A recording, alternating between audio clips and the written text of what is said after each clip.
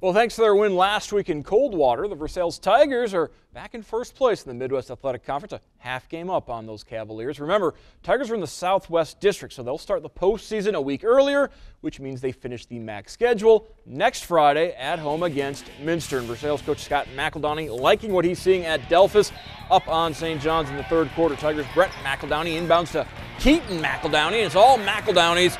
It's a 20-point lead for Versailles. Other end, Blue Jays' Colin Will out to Owen Baldoff. Deep two-pointer for the Blue Jay. Later in the third quarter, someone Normandale would be proud. Check out the great passing from Versailles. Alex Owendel, the beneficiary, finishes in the lane, back up to a 20-point advantage. Later in that third quarter, Will to Jesse Ditto down low for St. John's. Move to the fourth quarter now. Blue Jays' Josh Warnick, he finds Robbie St. Isaac, flies at three, is good. But it's all Versailles as the Tigers pick up the road victory 61-46.